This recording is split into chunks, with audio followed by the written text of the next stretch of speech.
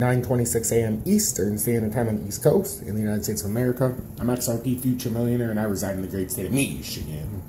So I wanted to thank everybody who tuned into the live last night. We did like an hour and 30 minutes almost. Until like 2:30 in the morning. You guys got some bonus coverage because my son thought it was up until like 2:15. So I decided to do it live. So what we're looking at is Bitcoin's at 42,820.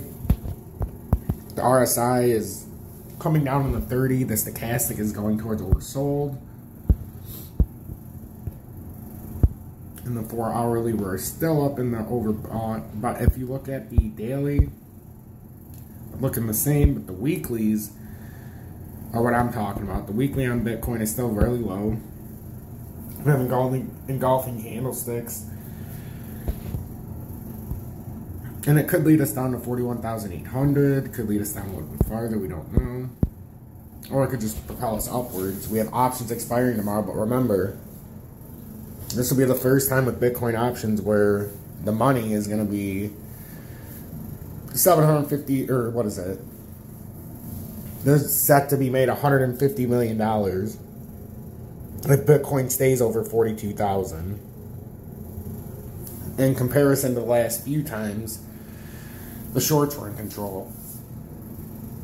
So we're going to see. So the farther away from 42,000 it is, the less money shorts make.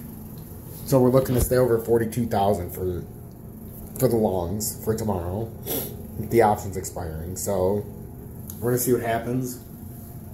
It can keep it tight here though with Bitcoin.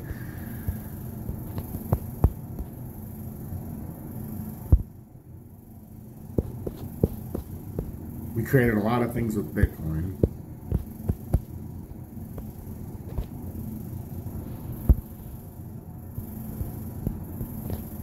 We can see this small uptrend we're trying to break.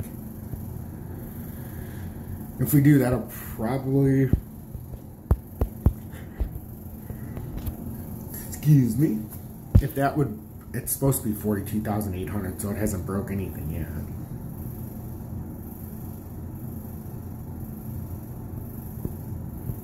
So if it can hold this, it would propel itself up to the next level of about 43.5. It's about right there. But we did break out here. We're at the top of the channel. Created a channel and we hit it perfectly last night. It looks like we want to push ourselves up to 45.5, but we might have to have a retracement first. The 30-minute stochastic is looking real good though. It fell way off. So sometimes you start alleviating pressure on each of these pushes up, so you never get that huge retrace. But we'll see, because we do have the options expiring tomorrow. We could have a nice little battle here today. That definitely for sure. We've got XRP at 83.1. It's still trying to maintain the integrity of this. If we come down to the uptrend, that would be about 81.54. Which I would not be surprised, since we didn't maintain over the top of this breakout, got rejected by 85.6, and now we're just trying to finish this pattern. So I think we're in good shape. I just think we might have to deal with a little bit of volatility with Bitcoin. Because of the options expiring tomorrow, we could have a lot of sideways action. So you're going to have to be secure in what you're doing.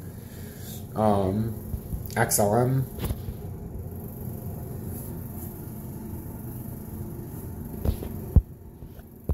We're continuing this uptrend, but as you can see, when you start to further away from the uptrend, you have to come back and hit it. So it's possible we come back down to 19.7, or we hit it farther up at 22.02.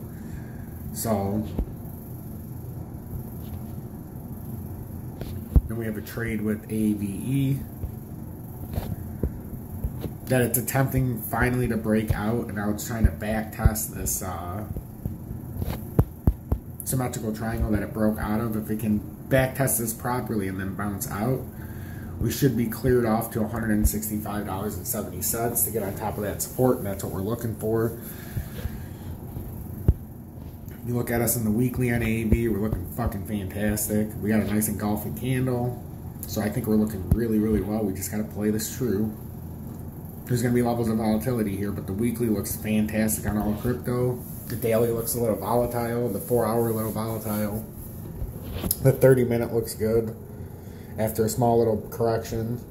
But these might dump down to 42,000 today because of the options. And we have these moments of volatility. So XRP Future Miner, make sure to hit that like button. Consider joining Tom's Army. $9.99 a month.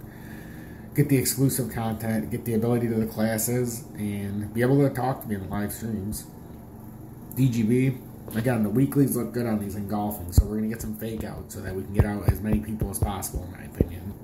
DGB is going to try to come back to this uptrend at 2108, which is absolutely perfectly fine. It's just part of the process. Stay blessed, everyone.